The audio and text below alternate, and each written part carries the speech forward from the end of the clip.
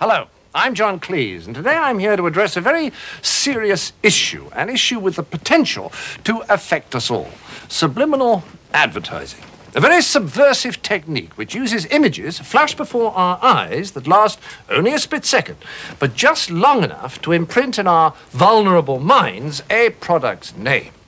Not just that either. Sophisticated vocal tricks are sometimes used without our realizing it at a conscious level.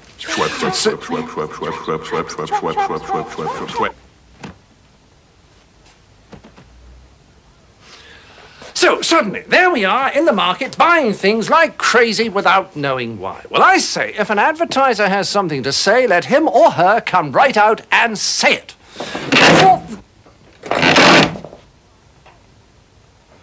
The thought that these people are assaulting us with their hidden persuasions morally offends me. There, I've said what I came here to say. And now there is a film to be seen, or a movie, as you American persons call it, starring my twin brother. So sit back, relax, and if I may be so bold, try pouring yourself a glass of the first non-alcoholic sparkling beverage that comes to mind. Whatever it may be. Thank you.